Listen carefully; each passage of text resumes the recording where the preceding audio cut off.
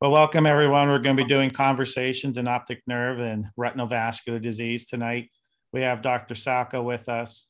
Joe served as a professor of optometry at Nova Southeastern University College of Optometry, and he was there for 28 years. Joe, did I get the college right? I think I did that a little bit. Nova Southeastern University, right? That's correct. And it was specifically 28 years and 2 days. 28 days, 28 years, 2 days. There he served as chief of advanced care service, director of glaucoma service, chair of the Department of Optometric Sciences. Joe is also a founding member of the Optometric Glaucoma Society and the Optometric Retina Society. Joe didn't stop there. He is the chair of the Neuro-Ophthalmic Disorders in Optometry for the American Academy of Optometry. Joe is a gifted writer with hundreds of published articles. He is also the lead author of the annual Handbook of Ocular Disease Management, and that's by a review of optometry. And I'm sure all of us have seen or read that or used it in clinical care at some point. Joe is also a well-known lecturer, national and international, and he's currently working for Center for Sight in Sarasota, Florida. So everyone, please welcome Joe and give Joe a warm round of applause for our Sunday night webinar series. Thanks, Greg. We have a lot of stuff to cover. We're going to be heavy on optic nerve. In my practice, I am defaulting to the neuro-op, and probably 15 to 20% of what I see is neuro-op, which is actually fairly significant in a general med-surg practice. So conversations, optic nerve, retinal vascular disease. I am or have been on a number of advisory boards, but I have no financial interest in any products. There's really no products that are going to be mentioned. So there's no conflict. And of course, this is something that I have created on my own. So first patient is a 28-year-old female who presents with intermittent blurred vision and grayouts, as she describes them, and some intermittent horizontal double vision and a chronic headache that's steadily getting worse over about 2 weeks. Now, she claims white coat hypertension, and she has a shoulder injury for it, which she was using a muscle relaxant. Her height and weight, she's about 5'3", 220 pounds. She is 20/20 in each eye. Pupils and motilities are normal, and she looks like this. And we can see that there is obscuration of vessels, major vessels, nasally, superiorly, inferiorly. There's a few juxtapapillary hemorrhages.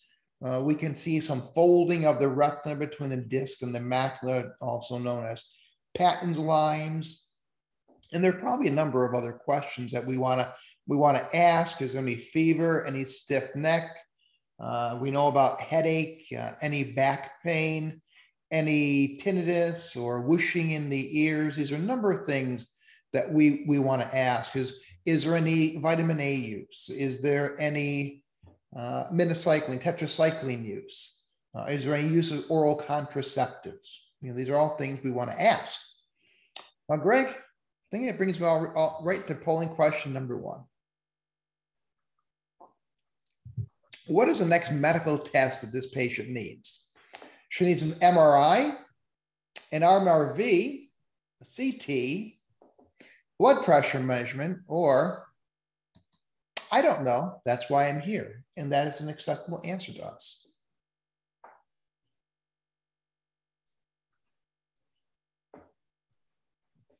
People are coming in already. We've got a good response rate already, I can see, Greg. Yeah, and we have a comment, Joe, that came in the chat box. Patient needs a spinal tap and MRI.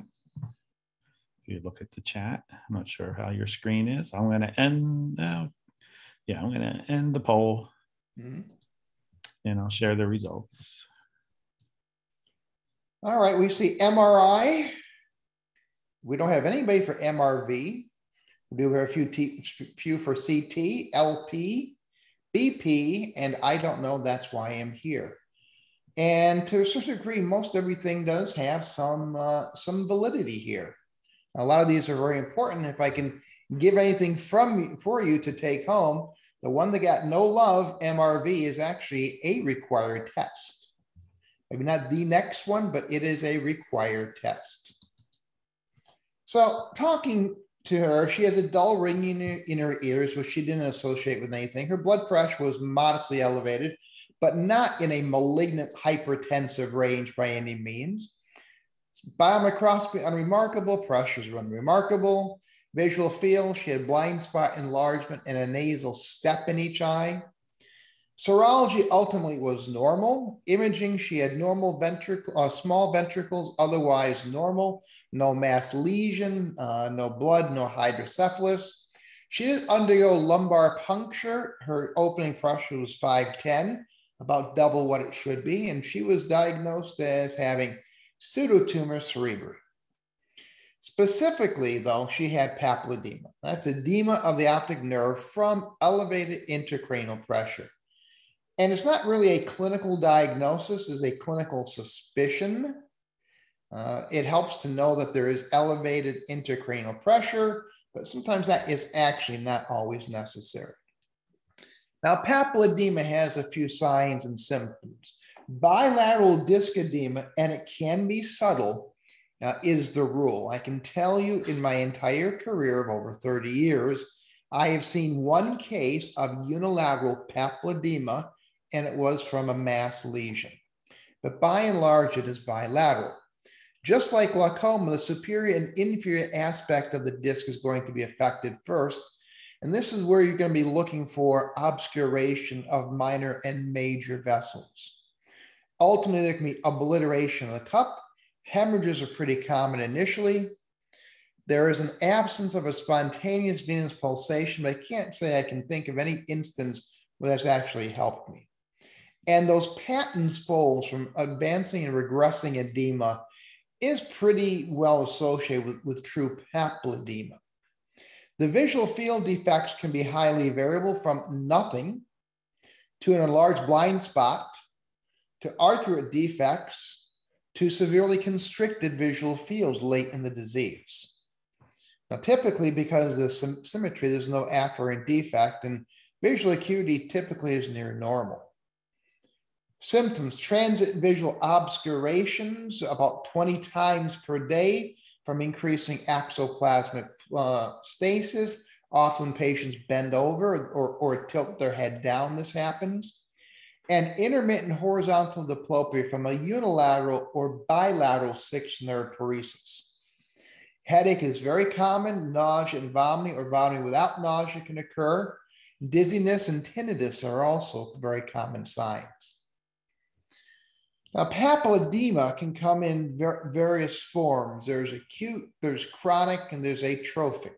There's also scales from 1 to 5. I'm not going to get into that. Maybe I'll update the lecture and do that sometime. Acute is very mucky and wet. There's hemorrhages, there may be exudates, hyperemia, and some profound retinal nerve fiber layer edema in the juxtapapillary area. And that's what we see in the lower left. Chronic papilledema, there's minimal hemorrhage. It's pretty dry. Collateral vessels may be forming at this point, what we see in the middle image. And atrophic will occur if the papilledema remains chronic. And it doesn't look very swollen because dead things don't swell. As the nerve becomes atrophic, it loses its edematous appearance. Now, the disc edema is resulting from axoplasmic stasis. These fluids and metabolic byproducts are regurgitating at the level of the prelaminar optic nerve head. In papilledema, this cerebral edema is being transmitted along this common meningeal sheath of the brain and optic nerve, giving you this swollen disc appearance. Now, papilledema can be associated from a few things. There can be increased brain volume from a mass lesion, as we see in the lower left. You can have increased cerebrospinal fluid volume from hydrocephalus. You don't have to have a huge tumor. If you have a small tumor blocking cerebrospinal fluid, you can end up with a hydrocephalic state. It doesn't have to be a large tumor, it can be a small tumor, or increased blood volume from an intracranial hemorrhage. Now, one of the most important things we can do is try to rule out the masqueraders. Ultrasound can be helpful in identifying optic nerve drusen. Fundus autofluorescence can be very helpful. OCT can be beneficial as well. But we also have to look at the color, look at the margins, look for the presence or absence of spontaneous venous pulsation. If spontaneous venous pulsation is there, there's no cerebral edema increasing the fluid pressure in the optic nerve sheath. So you know you're not dealing with true papilledema. And look for an abnormal branching pattern, like not a bifurcation, maybe a trifurcation. Now, acute papilledema is a medical urgency, and we need to get prompt neuroimaging to rule out a mass lesion. We need to rule out venous sinus thrombosis. Now, if the imaging is normal, we're going to need a lumbar puncture, and this can be obviated in some cases, to check for the cerebral spinal fluid pressure and to exclude meningitis. Now, atrophic papilledema, significant vision loss, is pretty urgent because patients going blind. Prompt therapy must be initiated in these patients. And if they have other neurologic abnormalities, such as a fever or a stiff neck, that can tell you we might be dealing with a meningitis or an intracranial infection. So these are all things that are pretty urgent. Now, if the patient's got good vision and good field, it may not be an emergency, but it's something we're going to want to get the imaging done relatively quickly. And generally speaking, I do this through a hospital emergency room. If you're willing to work with the ER physicians and the hospitalists, it's a very good way to get imaging pretty urgently. Now let's talk about pseudotumor and IIH. I think a lot of people are under the misconception that IIH is the right term to use, or it's the modern term. And that's not necessarily correct. Pseudotumor just means increased intracranial pressure, but there's no tumor. But there are other causative agents. Minocycline, tetracycline can do it. Vitamin A has been shown to do it. Oral contraceptives leading to venous sinus thrombosis itself. These are all causative agents. There's no tumor, and we call that pseudotumor. Now, IIH is increased intracranial pressure, but there's no associated finding. There's no tumor, there's no bleed, there's no exogenous medication use. And these are usually younger, overweight females who are at risk. So in a way, IIH is what we call primary pseudotumor. And if there is a cause, it's going to be called secondary pseudotumor. Greg, I know you've come across this numerous times with minocycline use. Do you want to share your experience there? Yeah. I mean, you're the one that taught me that it's really not idiopathic. If we know it's from, and it makes sense, right? It's secondary to minocycline or doxycycline. I've seen it in children. I've created it myself, not that many times, but definitely seen it in children and in adults being treated for acne most of the time. The drawback is that, it's a bilateral swollen nerve. So we have to get them worked up, even though the gut spidey senses are telling us that's where it's coming from. But discontinue the medication, and over a course of, say, 6 to 8 weeks, you see that optic nerve return back to normal. And that's a great comment, Greg, when you talk about the spidey sense. We have the supposition that we know the cause, but unless we do the evaluation, we really don't. And I've unfortunately come across situations where our colleagues have looked at bilateral disc edema in a younger female who is over her ideal weight, her BMI is high, and they start treating the diamox without doing any of the evaluation. And being in that profile does not protect against meningitis, doesn't protect against intracranial bleed, and it certainly doesn't protect against an intracranial tumor. So we do have to do the evaluation. Now, making a pseudotumor diagnosis, we have to have the signs and symptoms that are showing us there's increased intracranial pressure, generally speaking, headache, papilledema, and it could be subtle. And they also have to have a normal neurologic evaluation. The only thing they're allowed to have is a unilateral or bilateral sixth nerve palsy. Horizontal double vision is actually really pretty common.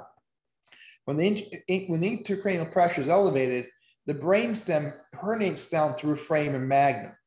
Now, the sixth nerve exits the pons and climbs up the clivus over the petrix apex of the temporal bone. So as the brainstem starts to move downwards, it stretches the sixth nerve, and there's your sixth nerve paresis. Neuroimaging, which needs to be done, has to be normal. There can be no hydrocephalus, no mass, no structural lesion, and no venous sinus thrombosis. And the CSF has to be normal. Now, of course, when you have elevated opening pressure, adults, anything above 250 millimeters is considered elevated. Now, it's getting harder and harder to get LPs done. And I don't think we really need to force it on patients because we can look at certain MRI findings. Now, what imaging is needed? It's a contrast-enhanced MRI of the brain, right? That is needed to rule out mass lesion, blood, hydrocephalus. You also need MRV, magnetic resonance venography. And you have to do that because venous sinus thrombosis is a common cause of pseudotumor. So we have to have both of those. They also have to, there's no evidence of fever or acute infection if they're in that typical profile. And what we can see on the MRI is actually flattening of the globe. And you can see an empty Salaturska. Well, Salaturska has pituitary gland, which is very gelatinous, and the pressure squishes it down. So an empty Salaturska, flattening of the globes on MRI, typical profile, no evidence of acute infection. Lumbar puncture may not be done in, may not be necessary in a case like that. Now, managing pseudotumor, if there's no vision loss, symptomatic headache therapy is going to be used. Acetazolamide, 500 milligrams TID, and sometimes it can be even higher than that. Very tough, very, very tough drug to take. And weight reduction, somewhere between 6 and 10% of their body mass needs to be lost. Now, mild vision loss, acetazolamide can be used. Other diuretics such as furosemide, sinistamide can be used. Topiramate has got the benefit of being a weak carbonic anhydrase inhibitor properties to it. And it's also an appetite suppressant for weight loss. So that's actually very, very beneficial. So if there's no or mild vision loss, the prognosis is generally excellent. And it can be managed usually in about 6 to 9 months. Here's where we need to get involved. We need to see these patients on follow-up for photographs, OCT, and visual fields. Because once the patient gets downstream, these things are not being done. They're not being done in the neurologist's office. They're not always under the care of a neuro-ophthalmologist and internist. These things are not being done. And it's very important that we stay involved in the patient's care. Treating the primary problem, about a 6 to 10% weight loss is necessary. And to prevent recurrence, you keep the weight down. Many a time I've come across these patients where they've had an increase, they've increased their weight, headaches goes up. Or they've lost a few pounds, headache goes down, decreases. It is actually, it's really pretty diagnostic. Now here's a patient, 17-year-old. We can see the BMI is really not all that high, and we take a look. There's bilateral chronic disc edema. We have obscuration of the vessels superiorly, inferiorly, and some nasally. We have enlarged blind spots here on the OCT. We take a look at the thickness map. It's really off the scale. It's kind of a red, white, and blue pattern. And we call that the Patriot sign on the cirrus. You can see that juxtapapillary edema of red, white, and blue. It's kind of like our flag. Here's a 33-year-old female complaining of horizontal diplopia, headache, and transient visual obscurations 20 times per day. She denies oral contraceptive use, no tetracyclines, no vitamin use. She had lost 10 pounds recently, prior to being seen or being diagnosed, and had noted her headaches had improved. Her blood pressure is normal. She is 5'5", 160 pounds. Her BMI is slightly elevated at 26. And what do we see here? Okay, same thing. Chronic disc edema. We have obscuration of the cup, obscuration of the vessels, particularly superiorly and inferiorly. You draw, with a pencil, you start to lose it here and there.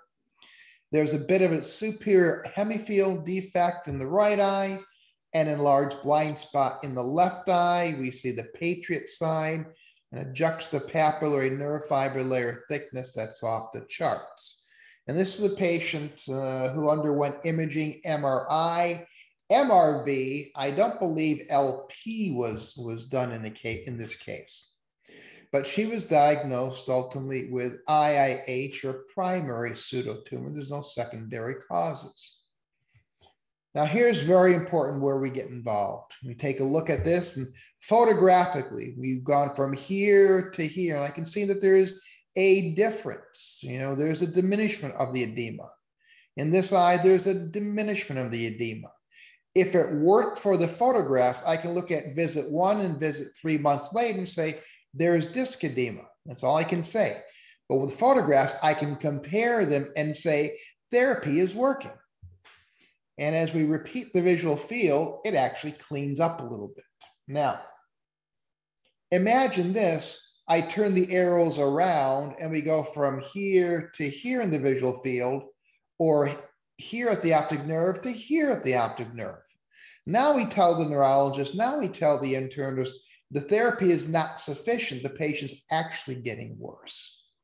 So we should not relinquish total care of these patients. We are a very important part of the healthcare cycle here. Now, patients with severe or progressive vision loss need optic nerve sheath decompression, where the optic nerve sheath is surgically open, and it can be tough to find an orbital surgeon who is skilled or willing to do this. But this is just unbuckling your pants after Thanksgiving. You're giving it a little bit more room, but the underlying problem sort of still is there. High-dose IV steroids, IV acetazolamide can be used, and many of these patients will end up with a lumboperitoneal shunt. Greg, that brings me to polling question number 2. When encountering florid bilateral disc edema in a 39-year-old obese female, what is the next immediate step? Prescribe Diamox and recommend weight loss, check blood pressure, send to the ER, perform OCT, or I don't know, that's why I'm here. Greg, anything in the chat room I should be aware of? The first thing is that I launched the handout. Looks like at 7:15, so it's been there for about 15 minutes. And then it said, just for a comment for the lecture, it'd be nice if you had ICD and CPT codes in the lecture material. So.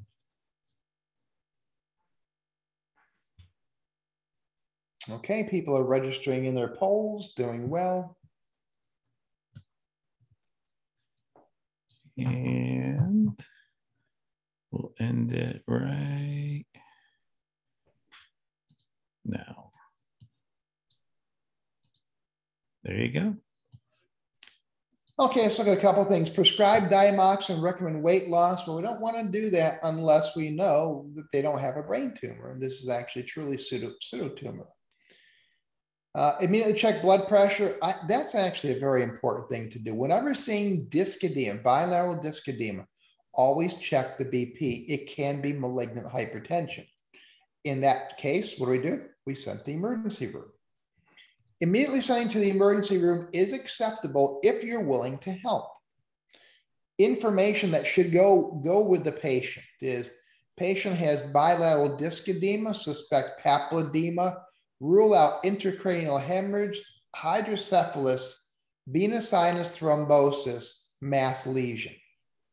Patient needs MRV with and without contrast and MRV. And I also give them my cell phone number, because invariably in cases like this, I'll get a call back from the ER physician who wants to discuss the case. You know, there's no anger or chastisement or how dare you stinking optometrist. They want to discuss it, and or they will share their findings and ask what to do next.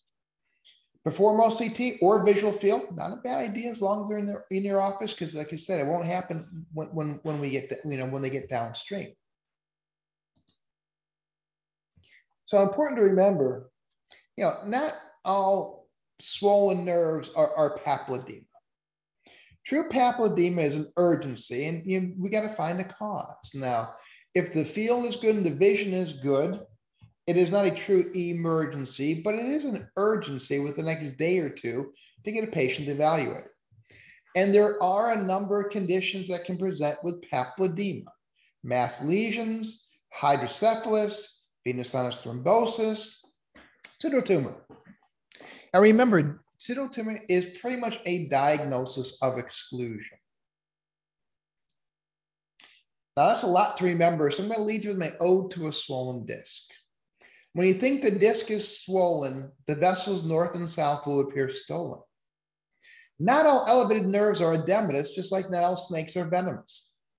Your thought should go to papilledema, but infection, inflammation should still be in the schema. MRI, MRV, and LP are all soon to be. Remember, pseudotumor is a diagnosis of exclusion. Female infirm does not make it a foregone conclusion. Brain tumors can exist when the profile is classic. Do the evaluation so that they do not end in a casket. And if you can remember that, that's all you need to know. Greg, anything you want to add here? No, I was checking out the chat box, making sure the polls are okay. I know I appreciate the odes, and I'm sure the attendees here do too. Now, neuro-op can be made simple just by following a few rules and principles. All right. Which is better, one or two? Better one, better two. Can I say it again? One is a distinguished older gentleman, and the other is distinguished middle-aged gentleman. Both ostensibly have the same disease process, but from different causes. Now, nothing about this slide should imply that either Christopher Plummer or George Clooney are my patients or were my patients. I'm not saying that, but I'm also not saying that either. He's a 48-year-old male. This came from a colleague of mine. Painless loss of visual field in left eye. He was 20/20, but he noticed something was wonky when he woke up. He had a flu. This was well prior to COVID, about 3 weeks before, and that probably was mostly a red herring. And clearly this is what it's affecting him, this new onset inferior arthroscotoma, even though he is 20/20. Now we take a look and we see he's got a non-arteritic anterior ischemic optic neuropathy, a very hyperemic swollen nerve in the left eye. He's got this small crowded disc at risk in the right eye. This is all glial tissue. He's got pretty much a non-existent cup, and this is a nice clinical diagnosis of non-arteritic ischemic neuropathy. Compare and contrast that this 74-year-old male who presents with the worst headache of his life. He is treated in a VA facility where he goes to their emergency service. Over a three-week period, he sees a physician assistant, an emergency department physician, cardiologist, a nurse practitioner.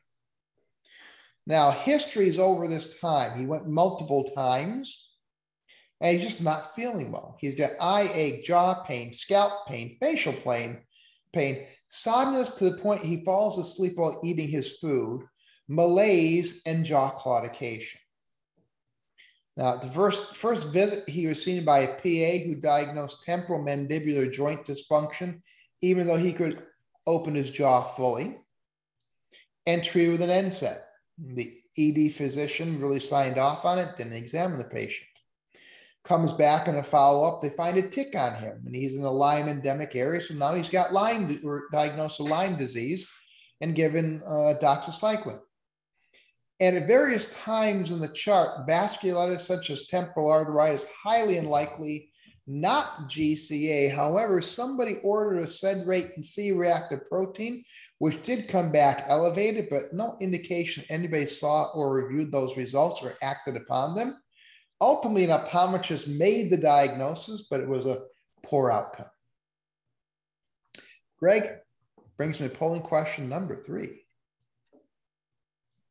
A 60-year-old patient with a headache presents with a pale, swollen optic disc. What is the best referral? A neuro-ophthalmologist, a hospital ER, an internist, a retinal specialist, or I don't know why, I don't know, and that's why I'm here. And in answering this, I want you to think about time.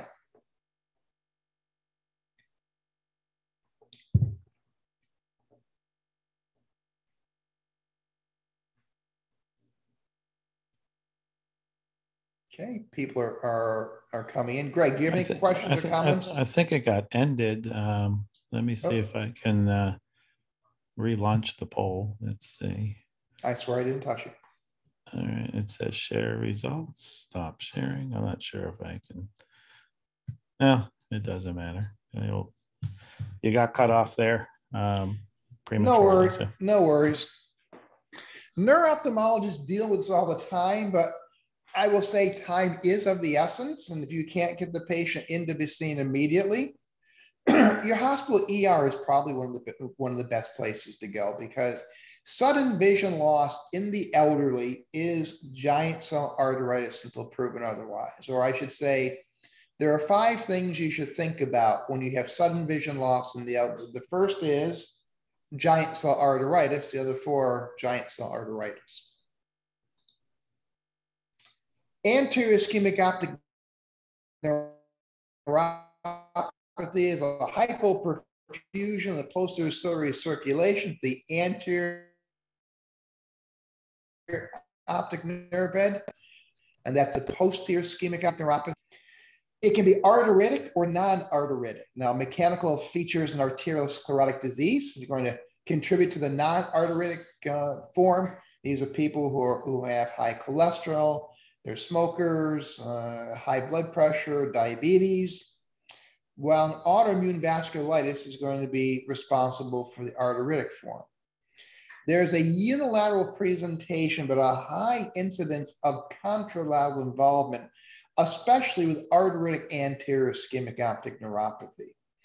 Fellow eye involvement occurs in 65% of these patients at an average time of 10 days. So when patients present with giant cell arteritis, the time is beginning to tick against us right away. Now, non-arteritic anterior ischemic optic neuropathy can happen sequentially in about 15% of cases over the course of about 5 years. It's not by and large a bilateral condition, non-arteritic. Now, looking at arteritic versus non-arteritic. Non-arteritic is a hyperemic swollen nerve. There's telangiectasis of the disc capillaries trying to reperfuse the infarcted part of the optic nerve. Whereas arteritic anterior ischemic optic neuropathy is a pale, chalky white, often swollen optic nerve. So these are clinical features that help us make our diagnosis. Now, non-arteritic, as I said, the risk factors include diabetes, hypertension, atherosclerotic disease, high cholesterol, small optic nerves. The disc at risk, 97% of patients with non-arteritic anterior ischemic optic neuropathy have a 0.2 or less CD ratio, and the other 3% have been misdiagnosed. They 6 to 1 will present with an inferior defect, and it's not altitudinal, but it's generally arcuate. And we don't have an anatomic explanation as to why 6-1, it's an inferior defect. Now, these are people who can actually have a progressive moderate vision loss over several days with potential of recovering 3 lines of acuity at 6 months spontaneously. But again, many of these patients do not recover. The earliest I've ever encountered this was in the late 30s and late 30s, I think 37 years old. 40s is possible, but it can go, of course, well beyond that. And important, this is painless. It is a painless loss of vision. Arteritic ischemic neuropathy is a pallid swollen nerve. There can be flame-shaped hemorrhages, arterial attenuation, cotton wool spotting. Unexplained cotton wool spots in the elderly should raise your suspicion the patient may actually have temporal arteritis. And there's pain of some sort. Head pain, facial pain, ear pain, jaw pain, hip, shoulder pain, but there's pain of some sort.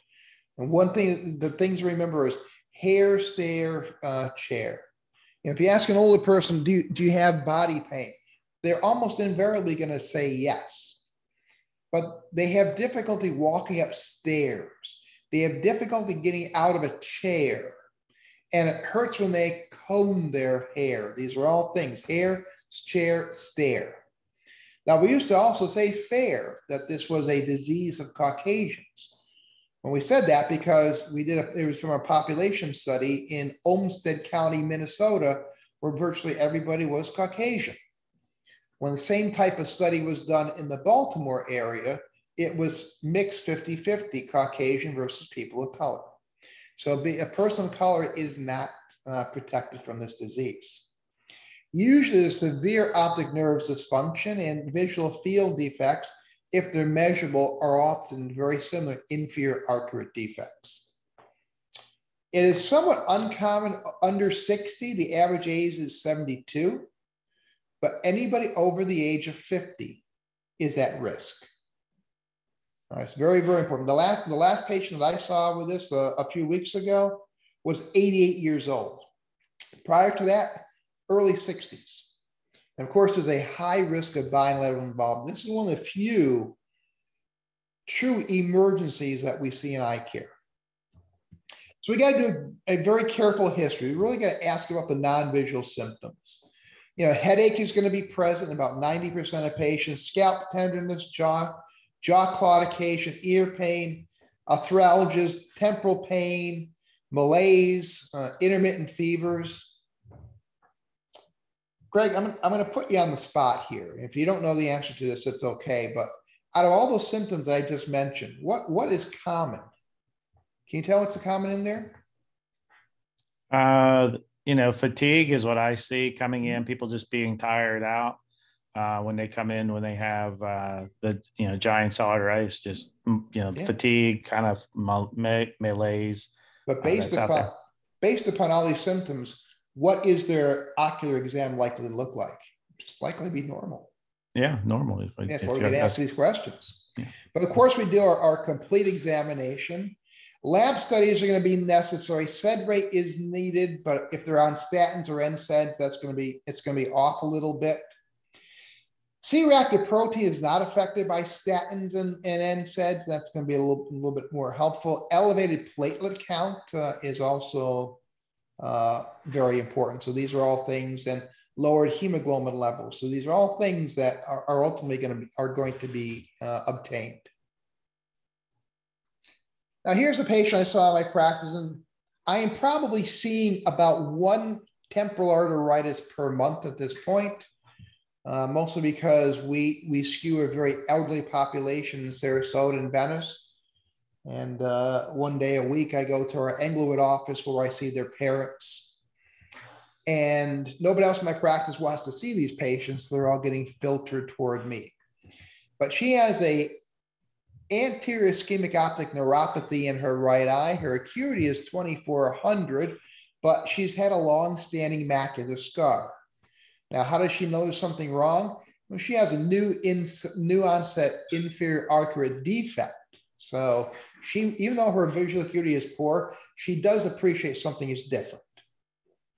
Now, talking to her, she's got a mild headache that has come and goes and is relieved by OTC analgesics. She's had some malaise and fatigue and a loss of appetite. She's lost about 7 pounds over the course of a few weeks. She's got no jaw claudication, no temporal head pain, no scalp pain, and she is your typical Sarasota suburbanite. In fact, I think she's there in her tennis outfit. Now she's got disc edema, some mild pallor, no hemorrhages, no telangiectasias, and it's a small crowded disc at risk in the other eye as well. So the question is, what do you do? She's relatively young. She's got a disc at risk. Her history is not gangbuster. We don't really have a really sick looking person here. And you may want to, say, well, this is probably a non-arteritic ischemic neuropathy. But remember, non-arteritic ischemic neuropathy is diagnosed in the negative. It isn't diagnosed by what it is. It's diagnosed by what it isn't. And how do we diagnose it? By proving it's not arteritic. And this is exactly the kind of person I'm going to test. She was sent to the emergency room, and her SED rate was 93. And she was put on IV steroids and was then given oral steroids. Joe, So maybe test. Yeah. Maybe go over what normal SED rate is, or the typical normal range. If you look at the lab studies, it's going to say 0 to 20 in most cases. If you look at the paper, it's going to come back 0 to 20. Now, we have all learned it's about half the patient's age. So somebody who is 90 years old, they're allowed to have up to about a 45. Now, if they're allowed to have up to 45 and their SED rate is 28, now it's lower than we expect from knowing this disease, but it's above that range. So you're in those kind of dangerous waters. But generally speaking, it's half the patient's age. That's what we should consider. Yeah, you just mentioned 93, and I just wanted everyone to kind of have that little reminder of when you chuckled. I think we all know that a pressure of 45 is probably abnormal, but just as a little reminder of what is abnormal with that SED rate. And if they have another disease or they don't have this disease, their SED rate is going to come back as 2. And I can tell you, Joe, the last say 2, I'm not seeing them monthly like you do, but I do have an elderly population. I consider someone pediatric if they're not in a bifocal. With that being said, probably the last 2 were not diagnosed by, an anterior ischemic optic neuropathy. They've come in, I've maybe knowing the patient, or they're just fatigued, not feeling well. They have all the other symptoms before their nerve stroked out, and we were able to get them treated before they lost vision. So that's kind of, it's kind of nice that you're reviewing this, but my last 2 didn't really have the anterior ischemic optic neuropathy. Yeah, they have the disease, and they have an otherwise normal exam. That's why we ask these questions or consider these things in the elderly. Now, diagnosis, we've talked about that. We need to do the serology.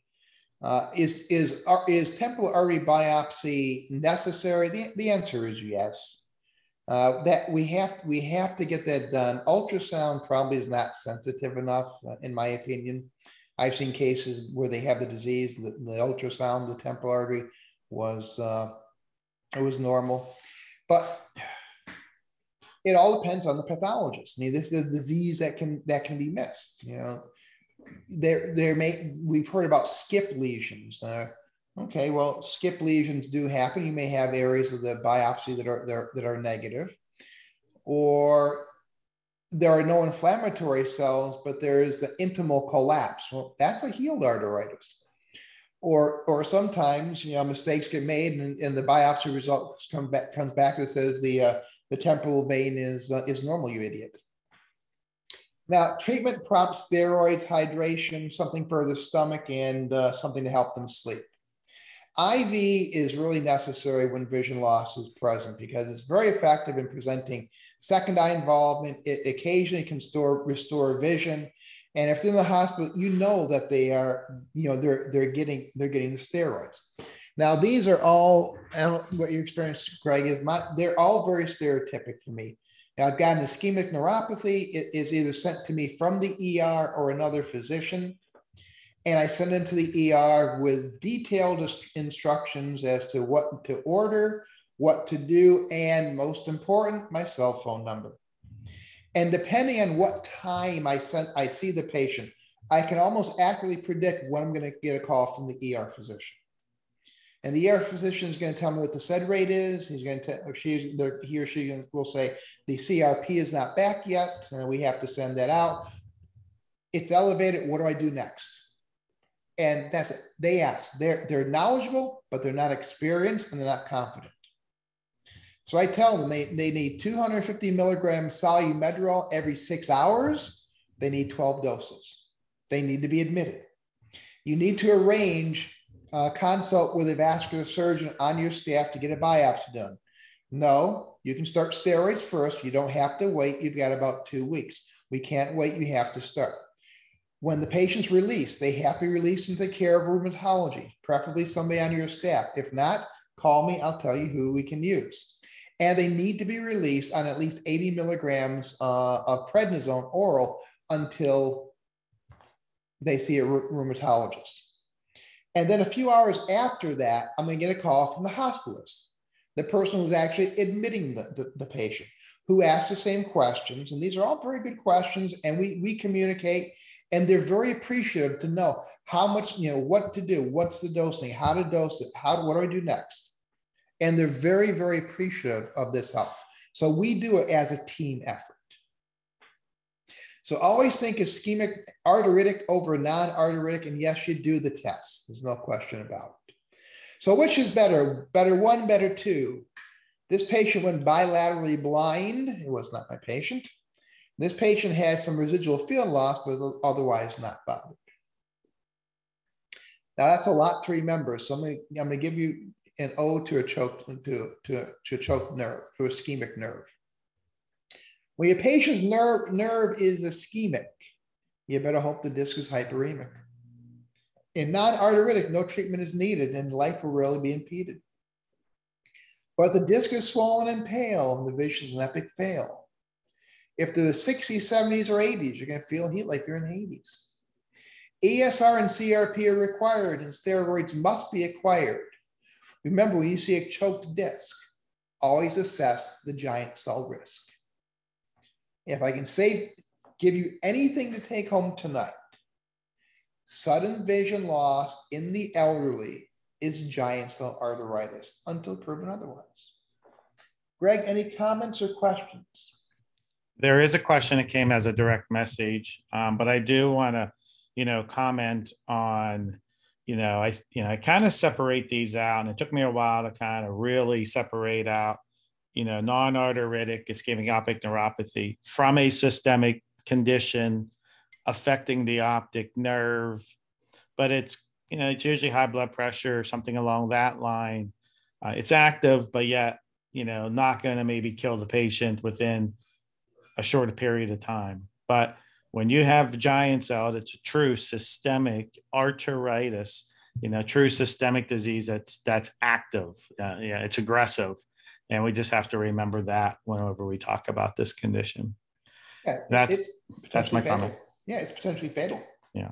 Do you have any, Joe, before I get to the comment, we talk about Actemra from time to time to be used as an adjuvant and help cut back maybe the steroid dosing on the patients. I'm trying to think back, we talk about it. I have it in my biologic lecture, but I can't really say that I know of anyone around my area that has used it. Have you seen it used in your area? I have not. Actemra tocilizumab is an interleukin-6 inhibitor. And it is the first in 50 years new treatment for giant cell arteritis. But it comes with some caveats. It does not replace steroids. What it does is it reduces the steroid load in tapering. These patients are going to be on oral steroids 6 to 12 months and sometimes longer. Actemra is actually a steroid sparing agent. Now, it is not meant to treat the disease, but is meant to reduce the overall steroid load after the patient has been urgently treated and is in the tapering 6 to 12 month phase. Now, there's some challenges. One, it's very expensive. It's on restricted formularies. Two, only rheumatologists are allowed to use it. Three, nobody is comfortable as to when to stop it. They never know when to stop, or that just that just isn't clear at this point. Anything else? Here's the comment. The comment was for jaw claudication. How have the patients described this symptom to you? It is a general fatigue or ache. It's not a sharp pain. It's not a toothache. It's not like you have zoster, oral zoster. It is a person like they're chewing a tough steak or a piece of beef jerky, and they're chewing, and their muscles of mastication get fatigued. They become ischemic. So it's more of a dull ache. It's not a sharp pain. It's not a toothache, or it even comes in as a fatigue. And you should ask them in that, don't ask pain while chewing. Do you get tired when you're eating your food? Is it tough to chew? That's how we want to form the question. Yeah, I've actually had patients, Joe, when you're talking about steak and beef jerky and those types of foods that require lots of chewing before swallowing, they just say they had to spit it out. They just couldn't get it done. So that type of fatigue. So. Yeah, but don't use the word pain. They don't use the word pain either. It's like a fatigue. Well, here's a 29-year-old female referred for a glaucoma evaluation due to suspicious cupping. Has no complaints, visually asymptomatic. I used to get these all the time in the glaucoma service when I was at the university. I tell the students and residents, go give me a normal OCT and send the patient home, and we can get out of here early. So we do that, and the OCT comes back abnormal. The nerve fiber layer is abnormal in the left eye. Looks pretty good in the right eye. GCC looks good in the right eye. Not so good in the left eye. 29-year-old female, pressure 12 and 13. I looked already. I did an undilated, 90. It's a big cup and good rim tissue. And I know this patient's normal. Well, I know the patient doesn't have glaucoma. Now, does the OCT fail me? Yeah, sometimes it does. I get some red disease. So what I usually do is I bring the patient back for a visual field. She's 29 years old. She's alert. She's active. Let's do a visual field. So I do a visual field, and it comes back a little abnormal. There's a small little nasal defect. Her other eye is fine. And usually what I do is, I'll bring it back and repeat it because I know the visual field is normal. This is just a hiccup. But I repeat the same day, and it's still there. All right, so we have an inferior nasal step. We have a superior nerve fiber layer and superior ganglion cell abnormality. So it looks like we're not getting home early. We're not going home early on this one. We actually have to do it the old-fashioned way and actually examine the patient.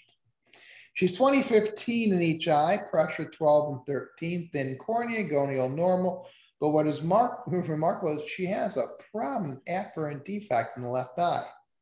Much more than you would expect for that lack of, that lack of field loss and lack of nerve fiber layer loss, but the very prominent afferent defect. Color vision is actually normal. And we take a look, and she had large cups in each eye, and that's what got her referred. But she's got segmental disc pallor from about 12 o'clock to about 3 o'clock. So now it's not glaucoma. I was right about that, but she does have something going on. She's got optic atrophy.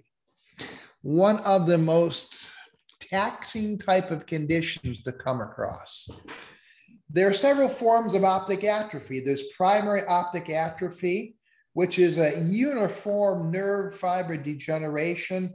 There's glial replacement, but the optic nerve is structurally unaltered. The disc can be kind of a chalky white, but the margins are distinct. The vessels are normal. And this is what it's going to look like after trauma or from direct compression. There's secondary optic atrophy from pathologic chronic disc edema, from malignant hypertension, papilledema, infiltrative disease, inflammatory disease, infectious diseases. There's consecutive optic atrophy as well. These are from degenerative retinal conditions, retinitis pigmentosa, central artery occlusion. It's going to be pale and waxy type of appearance, normal margin, but also attenuation of the arterioles. Now, temporal disc pallor is a sign of toxic or nutritional disease if it's bilateral, or demyelinating disease or compression if it is unilateral.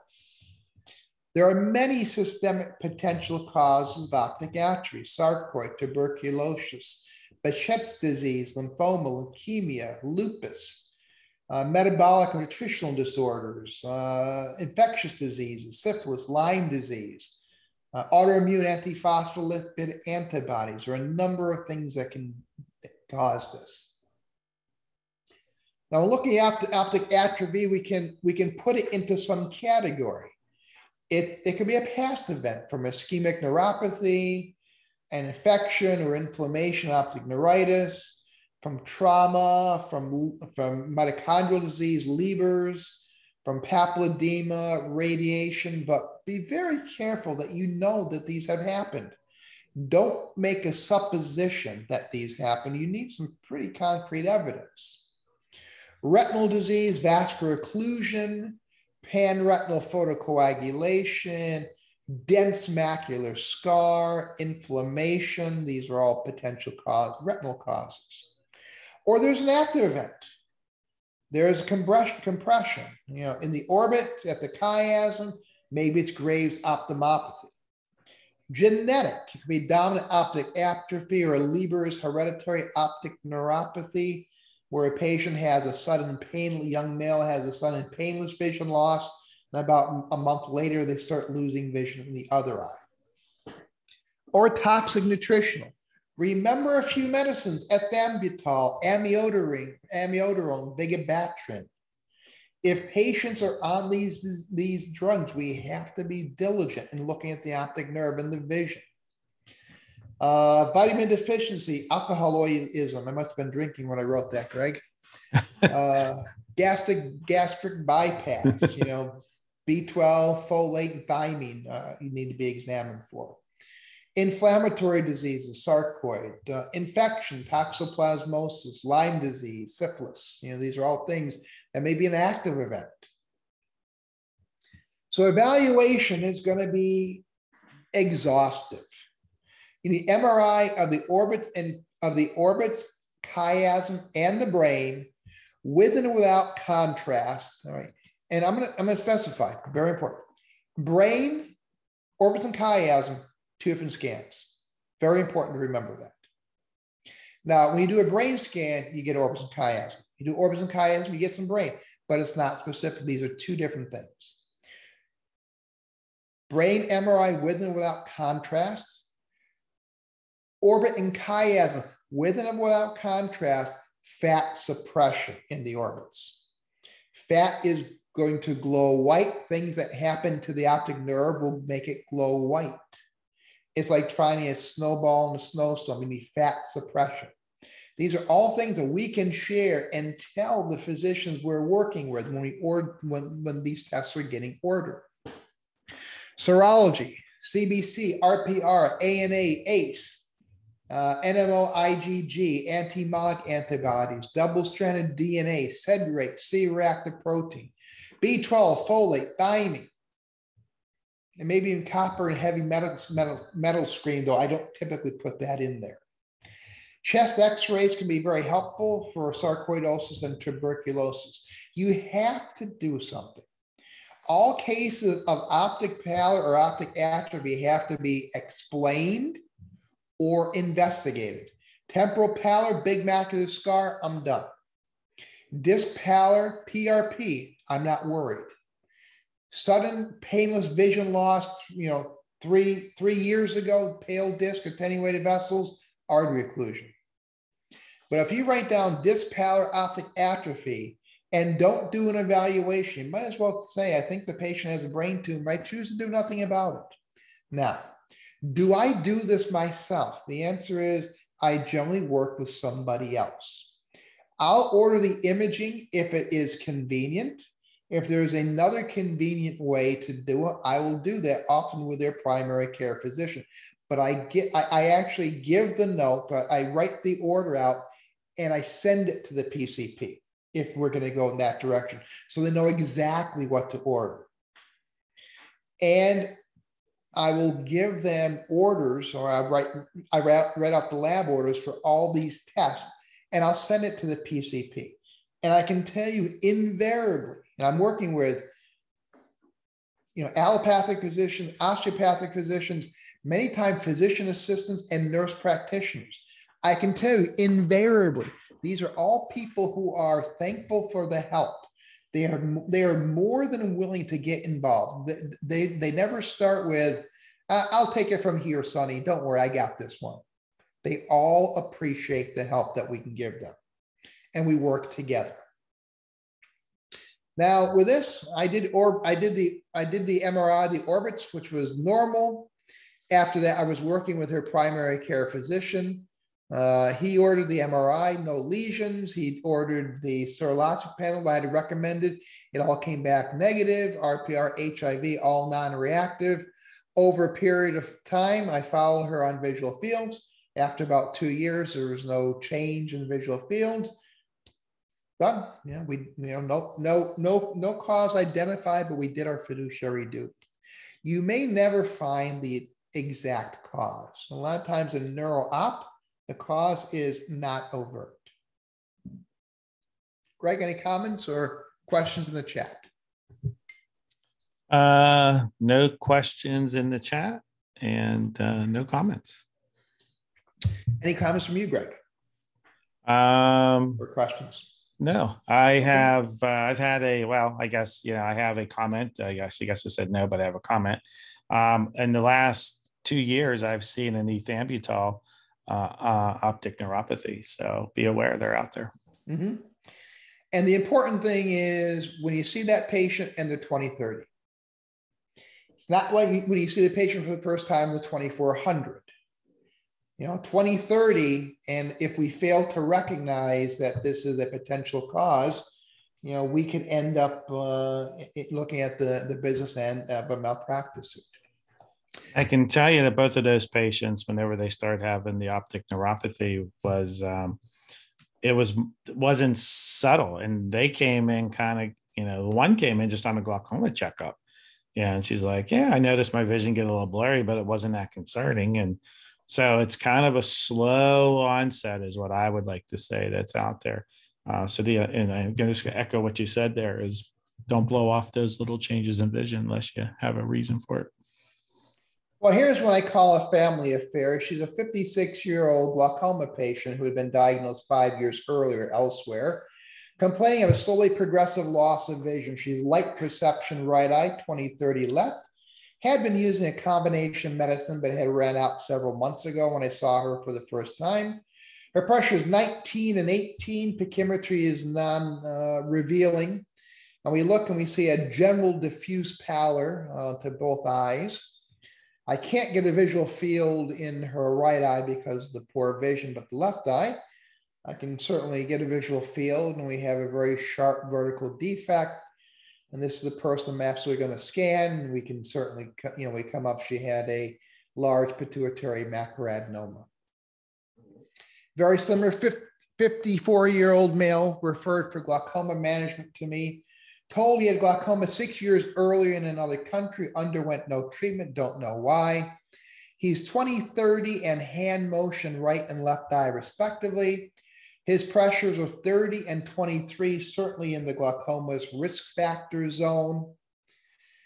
We take a look, and looking at the photographs side by side, I can see a difference in coloration. The right nerve is pink and perfused. The left nerve is somewhat diffusely more pale.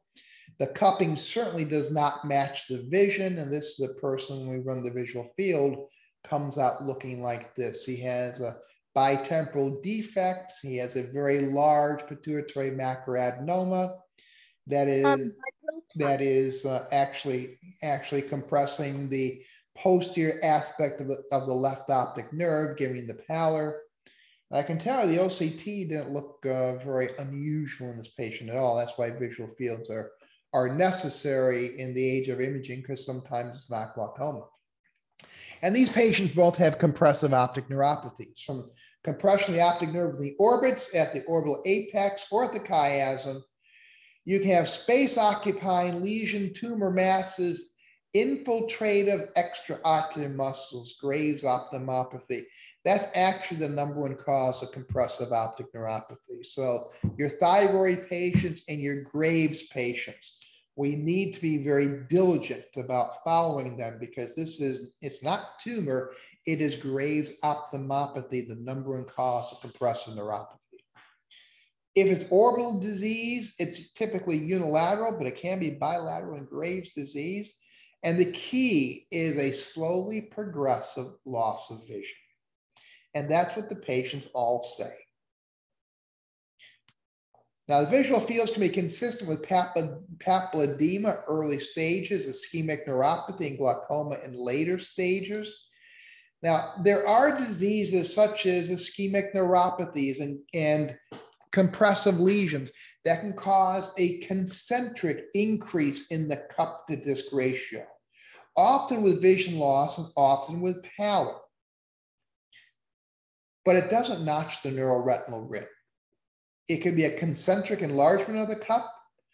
Glaucoma causes notching of the neuroretinal rim. That's very important to remember. So there are diseases that increase the cup size, but they don't affect the rim preferentially. Now that is a lot to remember, so I'm going to give you my ode to a cup disc.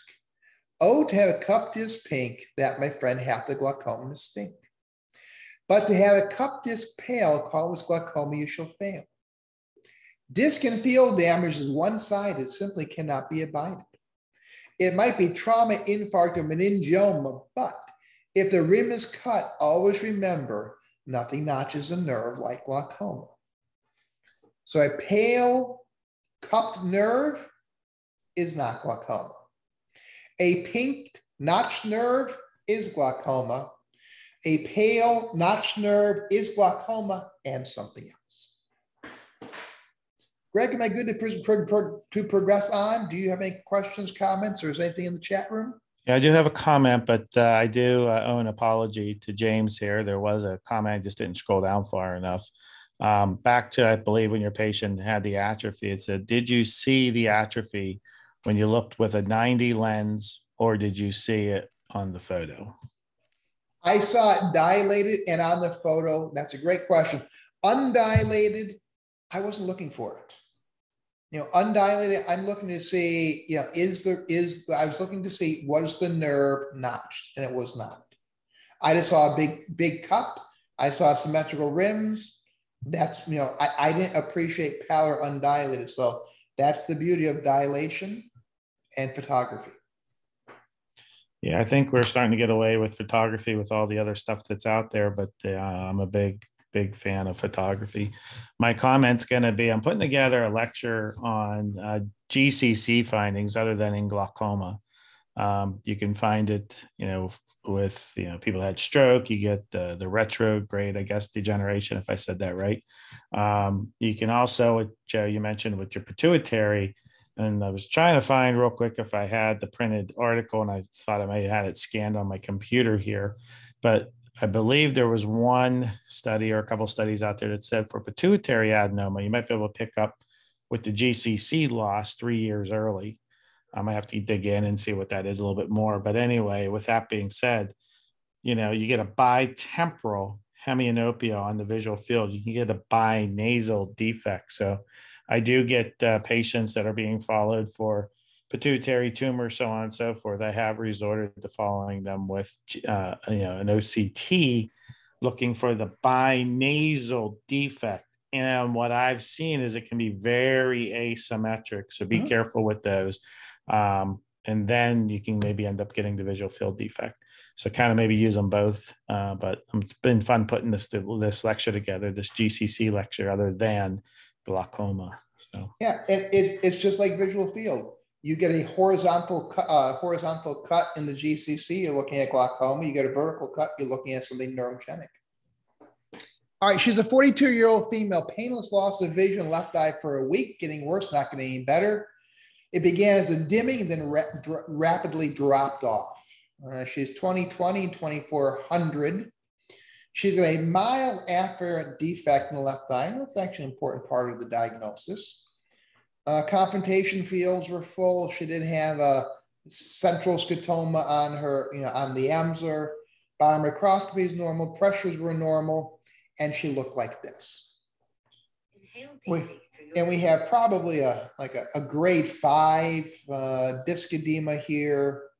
It is strictly unilateral. There's a accumulation of exudate within the macular region, pointing toward, from the disc to the macular region. And I think this is pretty classic of a neuroretinitis, or one, we should say, an infection. Now, talking to her, she has no known HIV risk factors. She did have a severe flu with malaise and fever and lymphadenopathy about a month earlier. This is well pre-COVID, so we can't blame COVID on this. No tick bites or rashes, but she is exposed to cats. Serologically, she was negative FTABS, RPR for syphilis, HIV, Lyme disease was negative, toxoplasmosis was negative, psoriasis was negative, PPD was negative, but she did turn in positive Bartonella henselae. So her diagnosis was cat scratch neuroretinitis, or more broadly, she has an infectious optic neuropathy. Now, there are a number of things that can do it. Common syphilis, give you a retrobulbar, a bulbar papillopathy, a neuroretinitis, as we see here, or a perineuritis. Now, what does perineuritis look like? A edematous optic nerve with good vision. And that is clear, or that can be clearly seen on an MRI. Looking in the coronal section, you can actually see optic nerve sheath enhancement. And that's something I specifically will ask for.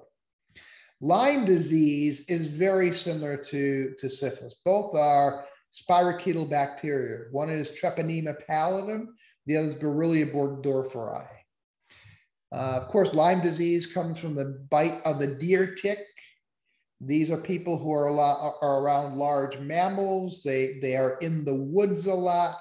Deer hunters, other mammals, farm animals, they can get this. It is so similar that patients with syphilis and Lyme can cross-react on the antibody test. Some with Lyme disease can test positive for syphilis and vice versa. Other things, toxoplasmosis, HIV, cytomegalovirus, very destructive division. Neuroretinitis is typically a benign lymphoreticulosis, or what we know as cat scratch disease. The APD is very mild compared to the vision loss. That tells us it's more retina than it is neuro. And these patients will have a serous macular detachment, not just fluid, not cystoid macular edema, but a detachment from the optic nerve to the macula. The macular star, the exudates, the ring around the bathtub after the water has drained, is a relatively late finding. It usually takes a couple of weeks for that to really show up. But the serous detachment is very, very prominent. Bring out the OCT, it really will show this. When you have unilateral disc edema and you don't see any exudates, that can still be neuroretinitis, and neuroretinitis has a lot of potential causes, but the most common being cat scratch disease. Here's an example. Here's a patient with strep complaint who has been diagnosed with strep throat, 62-year-old female. Count fingers at 8 feet. Very mild APD, already on antibiotics for quote unquote strep throat. And we can see swollen optic nerve. There is no egg shapes, but there is our macular detachment, the serous macular detachment. This is a patient who has neuroretinitis of some other infective organism. So neuroretinitis, as well as infectious optic neuropathy. There are many potential etiologies: toxoplasmosis, choriasis, measles, syphilis, Lyme disease, herpes, tuberculosis, malignant hypertension, ischemic neuropathy can look like a neuroretinitis. Leptospirosis, Bartonella, that's the most common. Fleas are the vector. That's so you don't really have to have a scratch. Prognosis is excellent, especially if it's cat scratch disease. Most people are going to have a normal or near normal return to vision. Now, antibiotics have been used. There's no studies that say they're any better. Doxycycline, 100 milligrams twice a day by mouth for a month is probably the most common thing.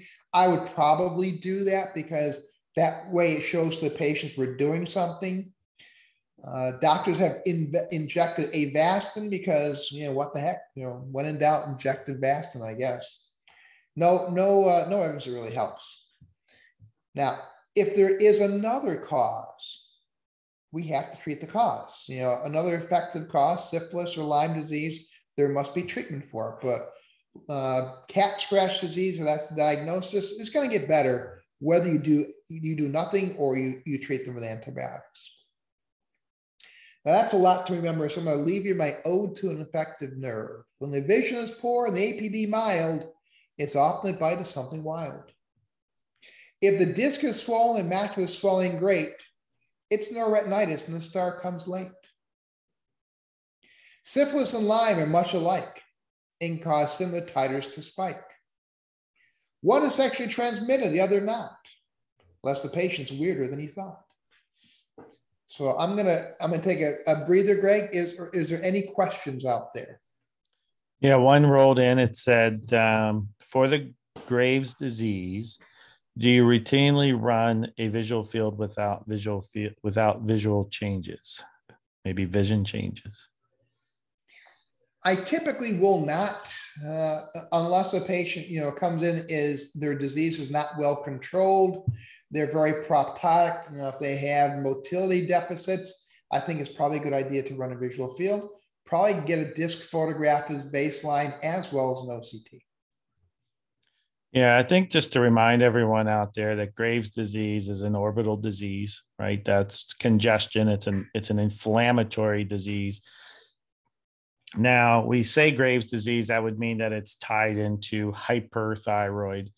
But you can get if you had a Graves' disease support group, or if you had a thyroid eye disease support group, 90% would be from Graves, 10 would be from euthyroid, and 10% would be from hypo. So it typically is from the hyper, but remember, it's an inflammatory congestive disease of the orbit. So why I say all that is I do exophthalmometry measurements on most of my thyroid disease, especially if they're having the soft tissue involvement, the lids, the swollen, the SLK type of appearance.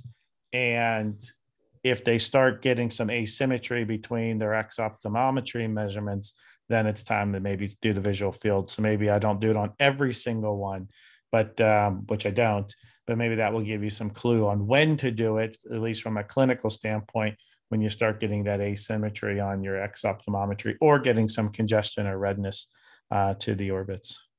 Excellent, Greg. Here's one that rolled in, Joe, just as we're talking.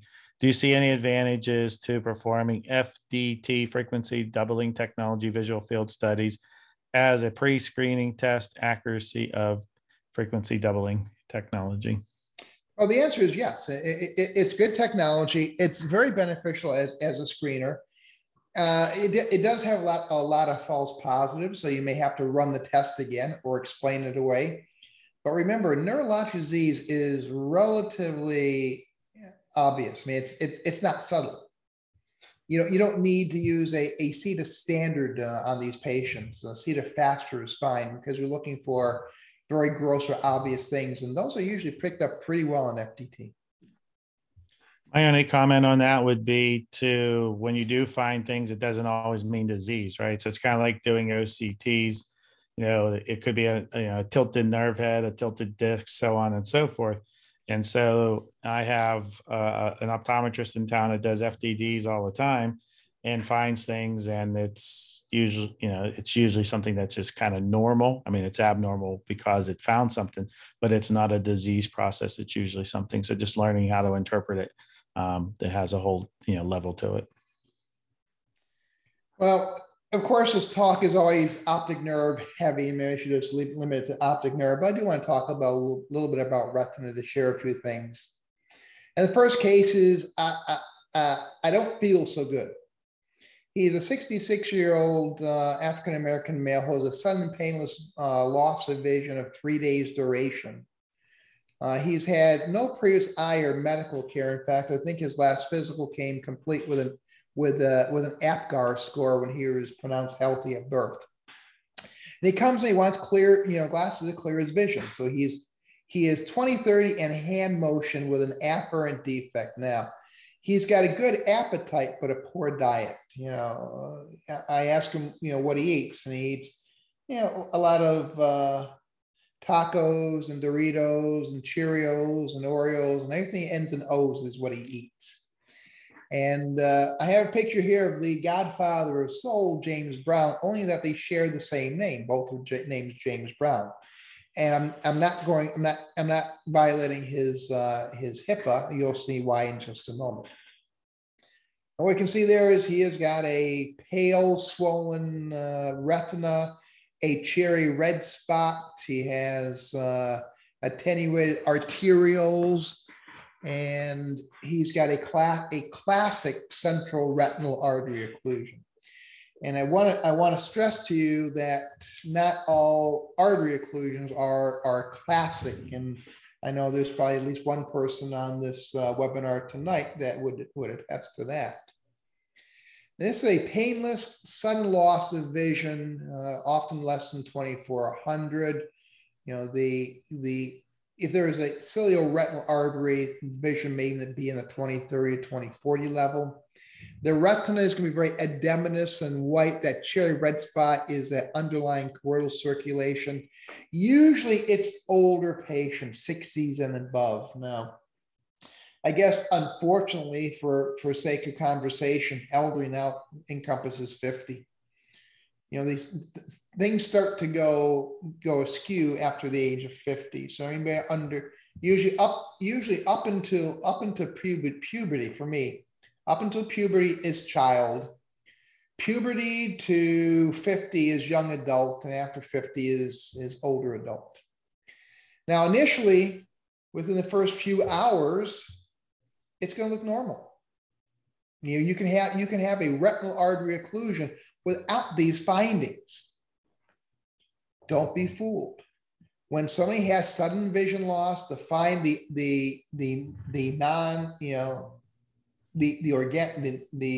organic findings, afferent defect, sudden vision loss, painless, we're more likely than not dealing with an artery occlusion, and it just hasn't been enough time.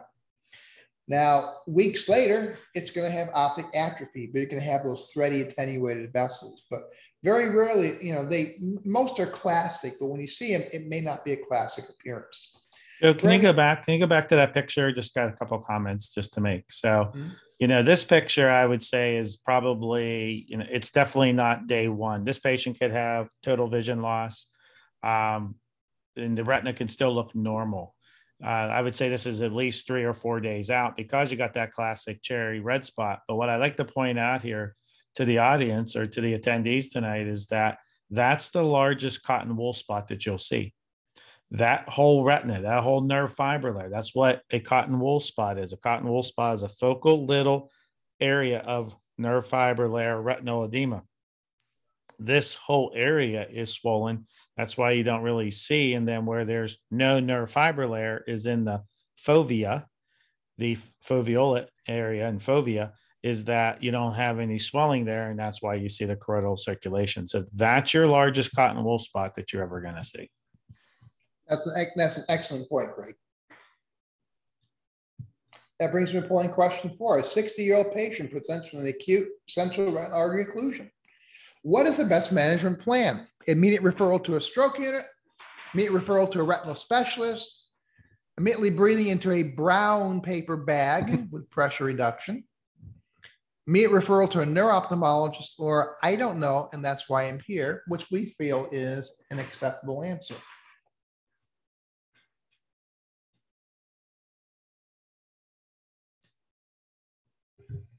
No other comments. I did launch the handout a second time, quite a ways back at 7:40. Oh, something just popped in. So someone said, what about doing a paracentesis ? You don't have that on your list, so I guess they're throwing that in there. And would you suspect GCA also? That came in privately. So the answer is paracenteses have been done. Retinal specialists have done that, generally with mixed results. The whole idea is you're trying to lower the pressure in the eye, so if there is an emboli, you can spit something further down the vascular tree. And yes, you always suspect giant cell arteritis in central retinal artery occlusions. About 5% of CRAOs are not embolic, but they are giant cell arteritis. And that's why I was discussing his appetite there. All right, so immediate referral to a stroke unit, 2/3 of the respondents said that. Retinal specialist, breathing into a brown paper bag and pressure reduction, referral to a neuro-ophthalmologist, and I don't know why, I don't know, that's why I'm here. Well, we're gonna share that with you. Now, most of the time, this is emboli from the heart or the carotid lodging at the lamina cribrosa. And more commonly, it is cardiac of origin, because those are calcific emboli, and they have a tendency to impact the vessel, causing cessation of blood flow.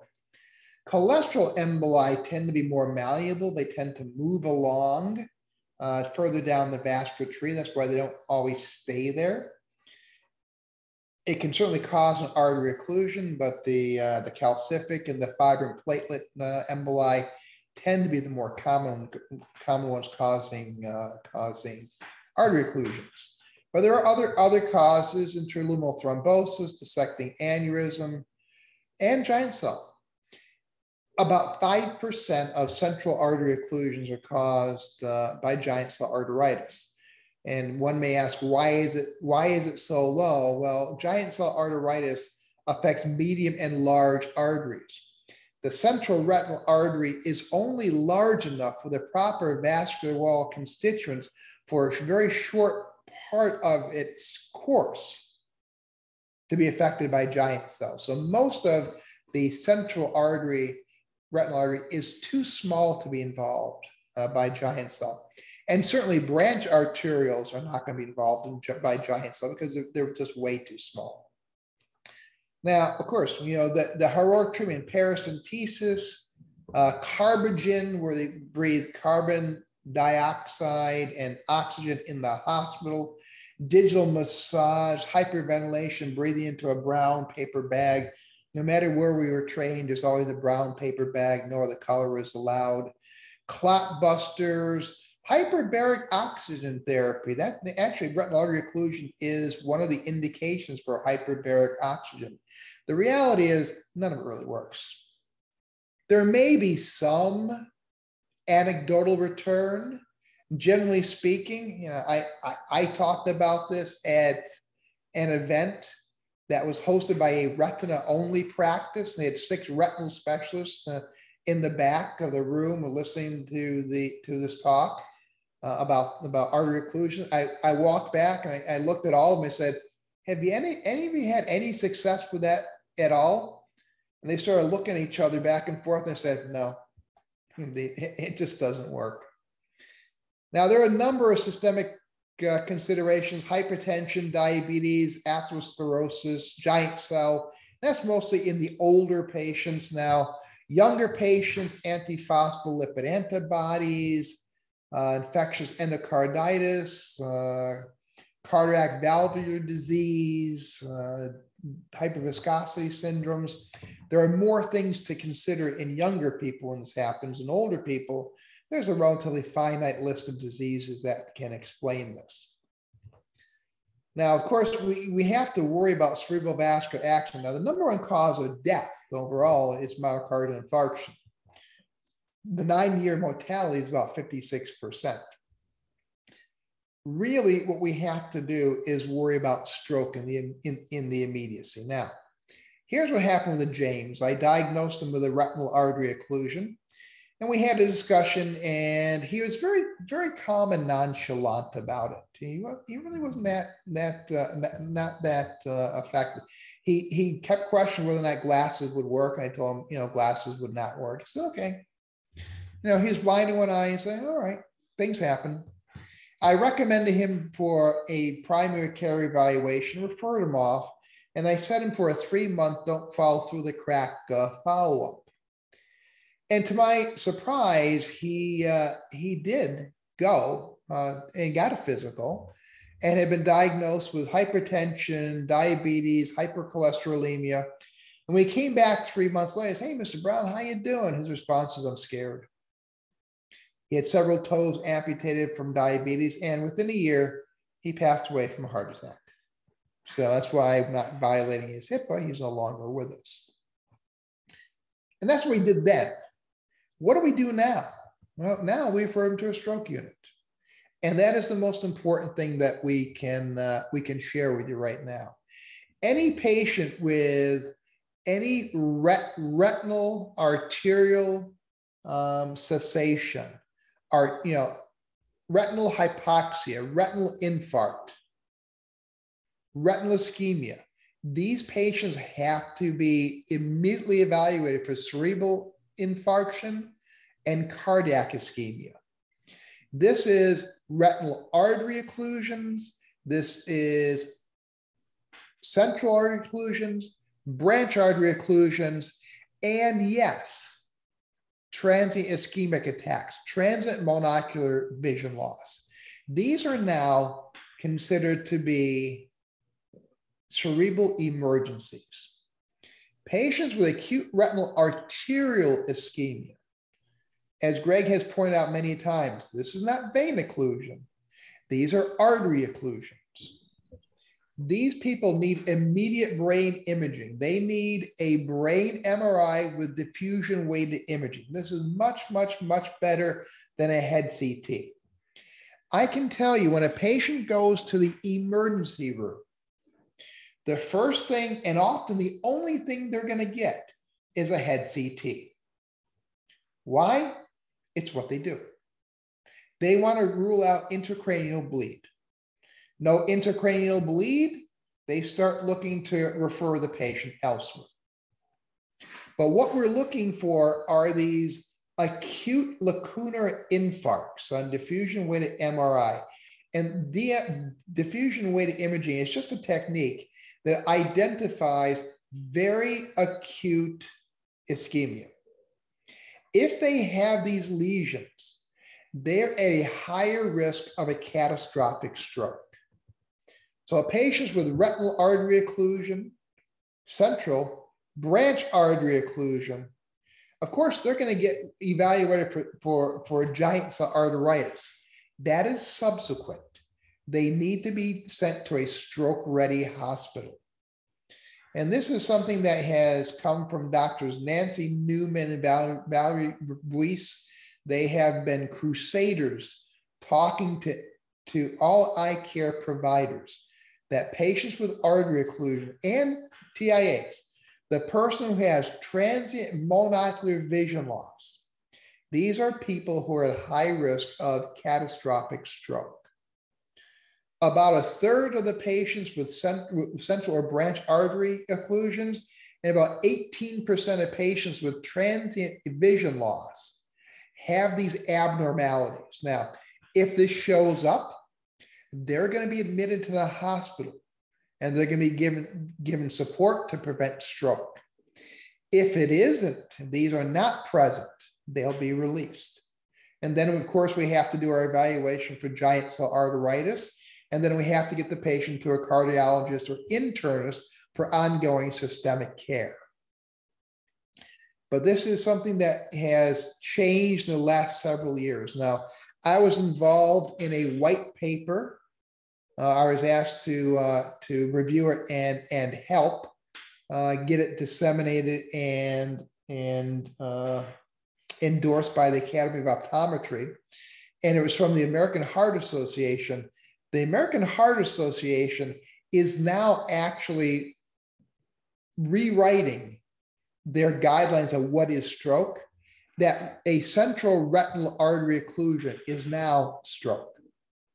The American Heart Association considers CRAO stroke, not an eye stroke, stroke. Greg, I know you like to talk about this a lot. Is there anything that I'm missing here that you'd like to add in here? The only thing, no, you did, you covered it well. I don't think you're missing anything. I will just kind of echo the person that said, I would suspect this this person to be GCA. Absolutely. But in this case, they had a stroke, to the eye in a sense, but it is a stroke. And that's why we send them off to a stroke ready hospital. If they don't have a stroke, or they're not, or if this is from giant cell, what better place for them to be? Those docs that are certified as acute stroke retinal or acute stroke doctors, they know how to handle GCA too. So it's the best place for them to be that's out there. And one of the best things that you can do when you send them to the stroke ready hospital, the emergency room that is equipped to do that, is give the information. Patient has had a central artery occlusion. Patient has had a retinal stroke. You can say that now. These are all things.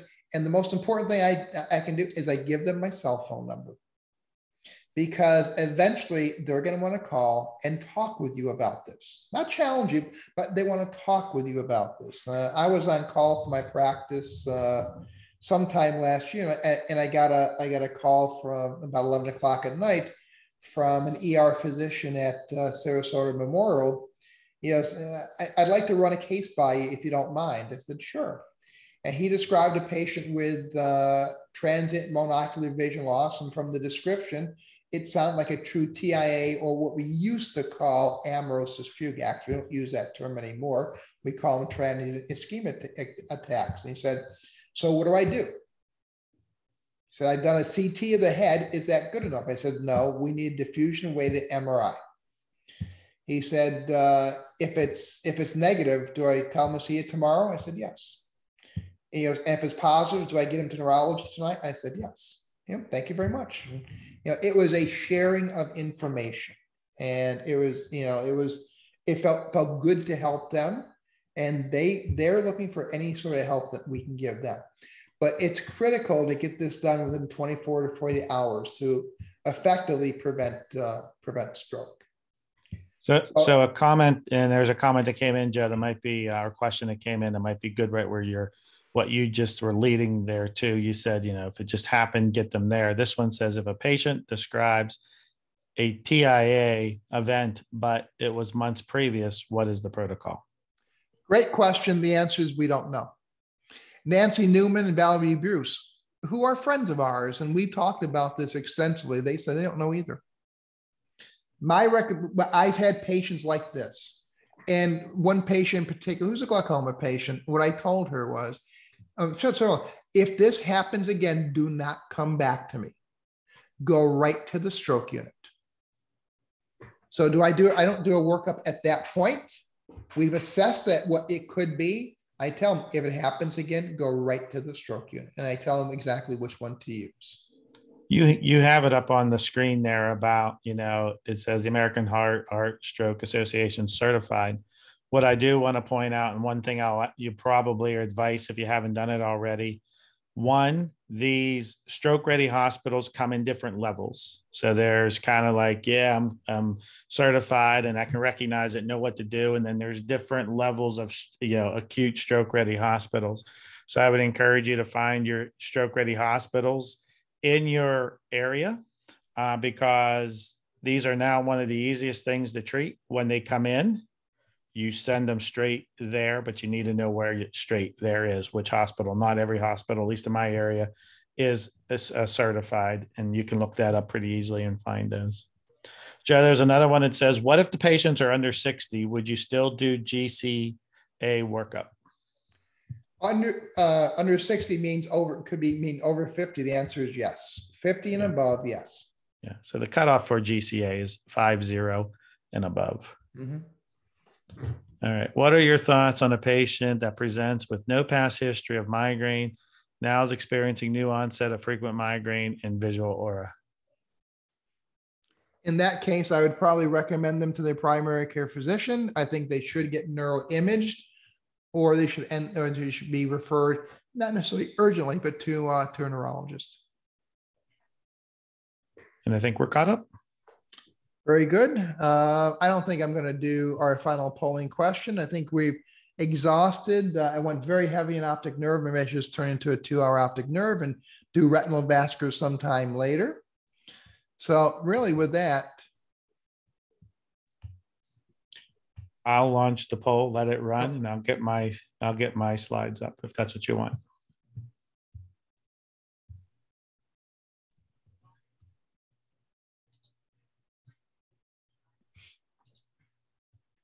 So it looks like people are going to the stroke unit. I'm going to bump you off, Joe. Just going to take over the screen. I hope that's okay. Were you done? I think I'm pretty much done. I bumped you off. So, all right, I'm going to stop the poll and everyone knows what to do there. Well taught, my friend. Getting the thank yous rolling in. Joe, I want to thank you for doing conversations in optic nerve and retinal vascular disease. Again, everyone, this is an interactive distance learning course. It was great having Joe do this. Joe, we can tell that you have a passion for this. Your depth and knowledge in this is, it's deep and wide. And you take this complex conditions and it helps me out every time I'm in patient care, and I'm sure it's helping out a lot of the attendees that are here today. So thank you for doing it. You're welcome.